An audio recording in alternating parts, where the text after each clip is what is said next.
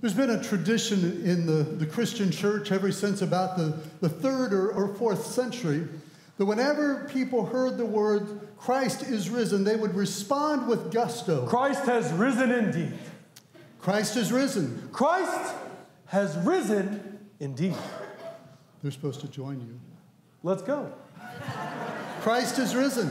Christ has risen indeed. But on that first Easter morning, I don't believe that the women going to the tomb responded with much gusto. When they heard the words, Christ is risen, I think they responded differently. They may have responded, He is risen?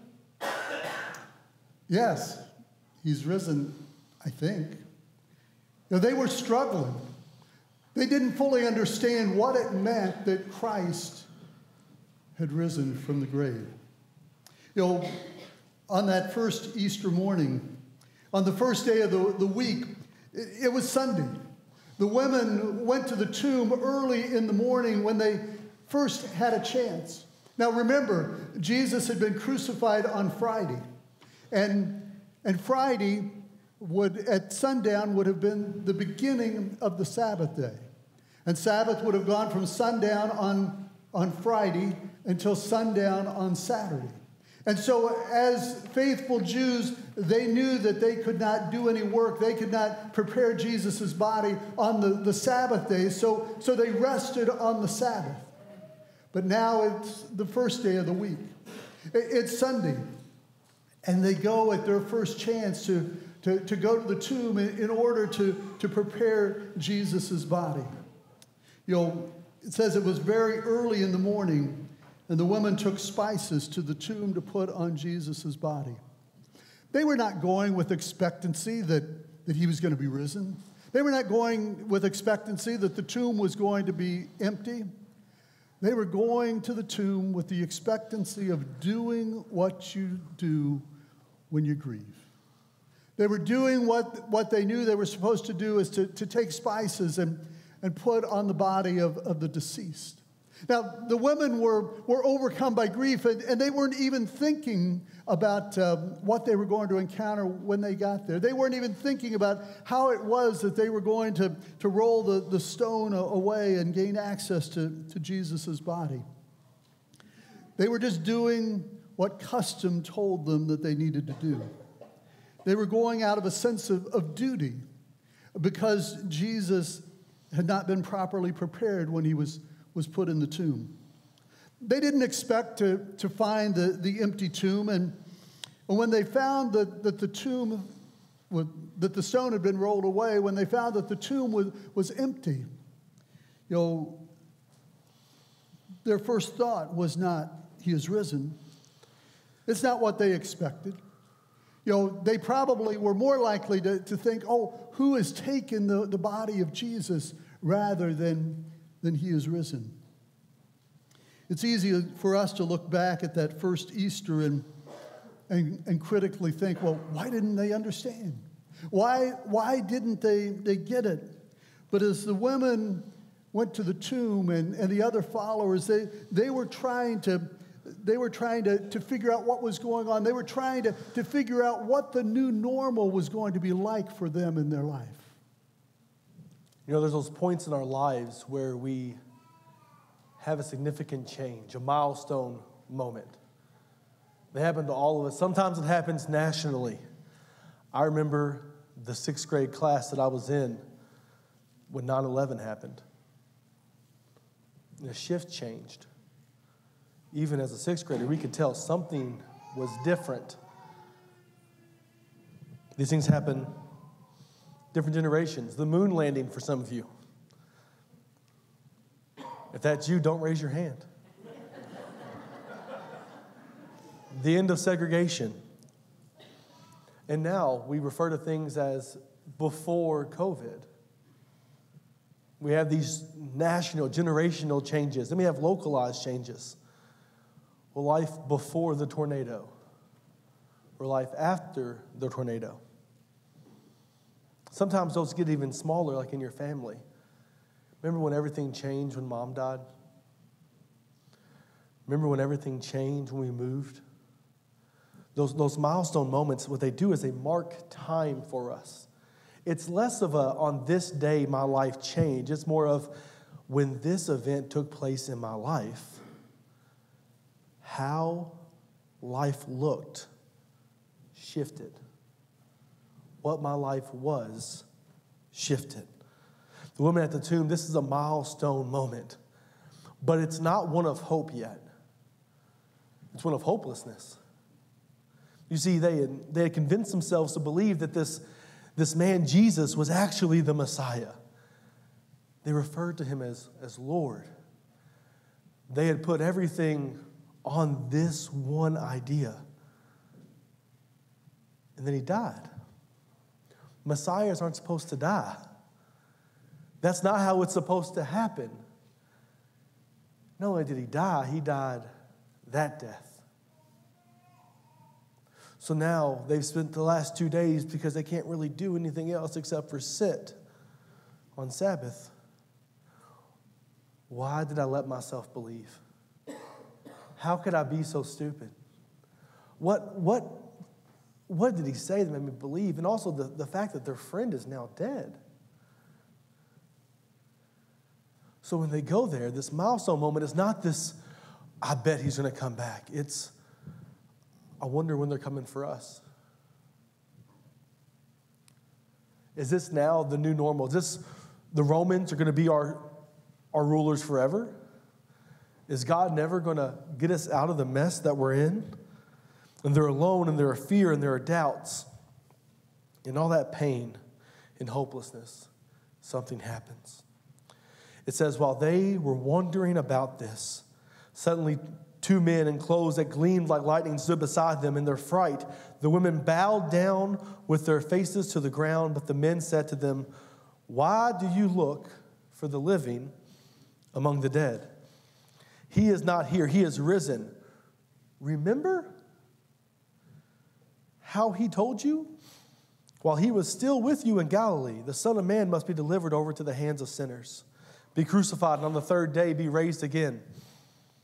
Then they remembered his words. See, the angels reminded them. How often do we know something? We've been taught it.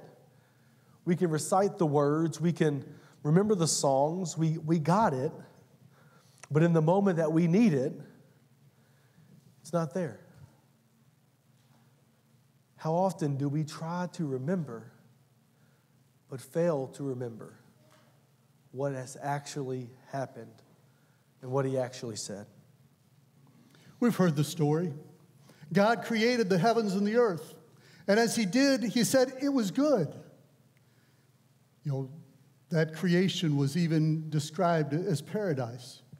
But sin entered through the lives of Adam and Eve. Adam and Eve who used the free will that God had given them, free will that did not do what God wanted them to do, but they rebelled. And that rebellion against God is called sin. And so, you know, as Adam and Eve, as humanity was separated from God because of sin, God sent his son Jesus into the world. And Jesus, you know, had a ministry here on earth. He was fully God and fully man. It was an issue that as Jesus was put to death, there were those that thought that they had finally silenced him, but as they crucified Jesus on the cross and buried him in the tomb, he didn't stay there.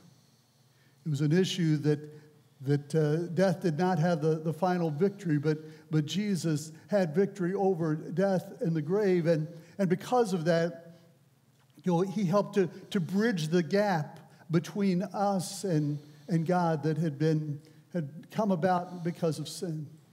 You know, in our own lives, we're separated from God because of sin. And the Bible tells us that the way we are reconnected with God is through repenting of our sins and believing in Jesus. That's the basics of the gospel story. That's the basics of why Jesus came, so that he could provide a way for us to repent and believe. Even though you may be familiar with the story, Even though you may be aware of the different parts of what it is that God has done in working in human history, there may be parts of the story that are hard for you to believe. There may be parts of the story that are hard for you to grasp and to say, I understand or I believe. If your answer to that question is that I find it hard to believe or understand all the story, you're not alone. There are others throughout history who have found it hard to believe the story. Even going back to the disciples. The disciples who walked with Jesus, who experienced his ministry here on earth, who saw his miracles, who saw what he did in changing lives. Even the disciples found it hard to believe, hard to understand what had happened on that first Easter morning. It was only over time that they had a fuller understanding of what had happened and how God was working among them. Faith is a journey. Faith is a journey that is actually a lifelong journey. For me, I would say that I have been a Christian for 48 years. But my understanding and my experience of faith is not the same today as it was 48 years ago. It's an issue that over time, on that journey of faith for me, by reading God's Word, I've learned and grown and gained understanding of who God is and how He wants to be in my life, although I still don't fully understand it. It's been a journey for me, and through going through tough times, not necessarily tough times that I welcome or invite in my life, but through tough times, God has increased my faith on that journey. My faith has also grown as I've listened to the testimony of others and as they have shared about what it is that God has done in their life. As we return to the scripture story this morning out of the Gospel of Luke, the women didn't understand it all. They didn't know what had really happened.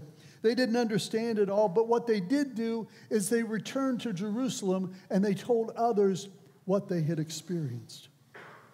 They left the tomb and they returned to the place in Jerusalem where the disciples and the other believers were staying behind locked doors because they feared for their own life, wondering if they would be next on the cross. They'd seen what had happened to Jesus, and they were fearful. The women returned to Jerusalem and reported what they had experienced at the tomb. And as the women reported what they had experienced, it says that the people to whom they told their story didn't believe them because their words seemed like nonsense. Even the disciples, they certainly should have understood what the women were talking about, if anyone understood. But verse 12 says that Peter got up and ran to the tomb. Now, the Gospel of John also says that John went with Peter to the tomb. When they got to the tomb, they saw that it was empty. They saw the strips of linen lying there. Did he believe at that point? No. It maybe started him on a journey of believing, but it says that he went away wondering what had happened. We give the disciples a hard time because we have the entire story in our hands, right? It's like we're watching them play out their parts in a book that we have the answers to. Why didn't you believe? Bro, I can cross-reference that. In my Bible, it says that he talked about this in John 3. I don't understand. Do you not have this written down in front of you, Peter? It's right here. We can be overly critical, but they're living the story.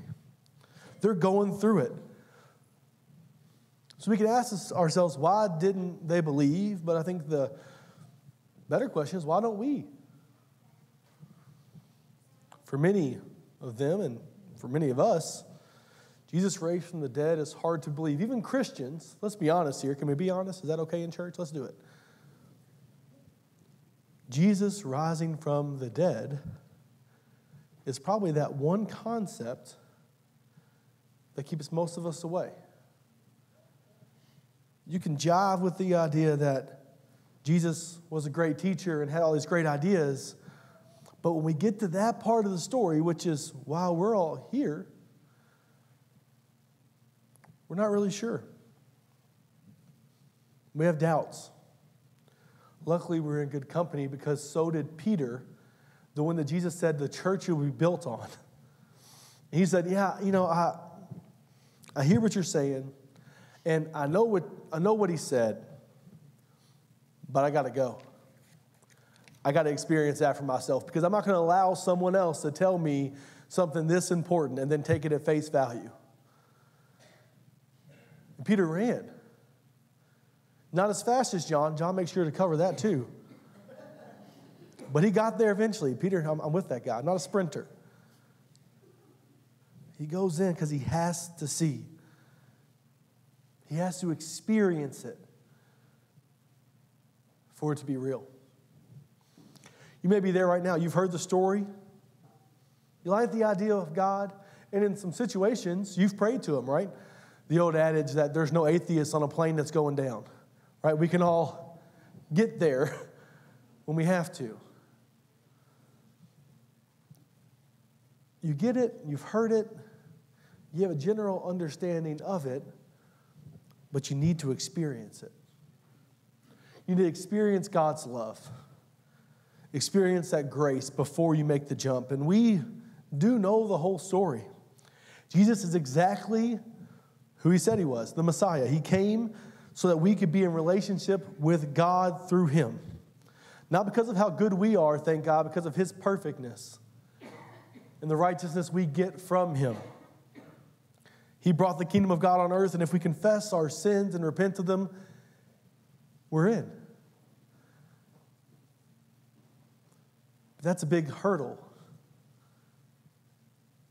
Because if we have to go in through our own lives and look at places that we have sinned, that we have fallen short of God's glory, we have to admit we're not perfect. We have to admit that we might have messed up. And that's hard. But that's what's required. And Jesus calls to all of us individually. Just repent. Follow me. I'll show you how to get there. You ain't got to be perfect to come in. We'll get you there on the process. On-the-job training is provided. No experience required. But we have to have that experience. And yeah, life still has hardships for sure. Being a Christian is not easy. But it does mean we don't have to go through it alone. That we do have hope in times of darkness. That we do have confidence in the face of fear. That we do have a God who loves us and works all things for our good. Our lives can have purpose and meaning through Jesus' purpose and meaning. And God will change you through the power of the Holy Spirit. Regardless of where you are today, know this: He is risen. Jesus has done the work already. This could be the easiest group project you were ever a part of in your entire life. All we have to do is come alongside and say, God, I love you. God, forgive me. God, help me. And he will. So today there's an invitation for you to be the child of God you already are. It's just you don't see yourself in that way yet. Because God's grace can only go as deep as the sins we're willing to admit. And to come through the other side of that journey and say, I'm here. I don't got all the answers. I'm like Peter. I'm just trying to run to the tomb. I just want to experience it. But if you do want to experience hope, grace, mercy, and love. If you do want to release yourself from the shackles of sin, but also shame and guilt, good news. He is risen. He is risen indeed. You can be a part of that kingdom. What's holding you back? Let's pray. Gracious God, today on your big day, we all come dressed well and with smiles on our faces and brokenness inside sometimes, God. With darkness that we try to fight through, with hopelessness that we try to put on pause today, God, we put it all at your altar. We put it all at the foot of the cross, which you have already defeated, God. We accept you as our Lord. Change us, move us, transform us, God, and make us into your people. In Jesus' name we pray. Amen.